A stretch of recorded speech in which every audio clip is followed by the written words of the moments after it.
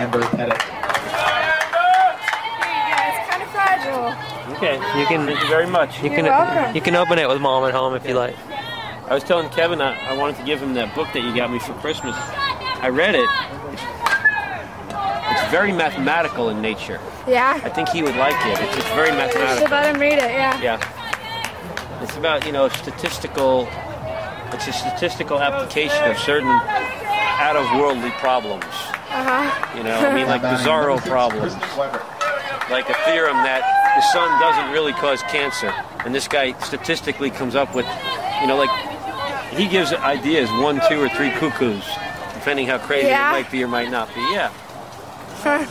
You know, the universe was not caused by the Big Bang Theory. You know, big, real grandiose, you know, the basic tenets of physics type of ideas. Yeah. Does any of it sound legitimate?